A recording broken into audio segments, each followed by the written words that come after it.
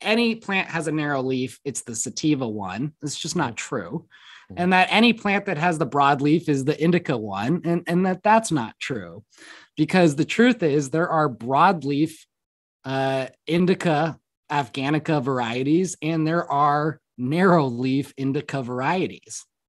That's the truth. Cannabis has this massive spectrum between narrow leaf types and broadleaf types that are both hemp or marijuana, and even outside of hemp and marijuana.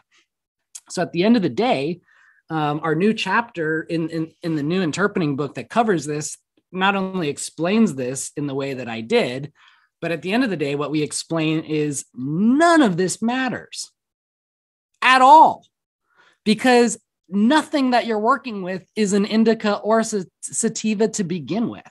They're so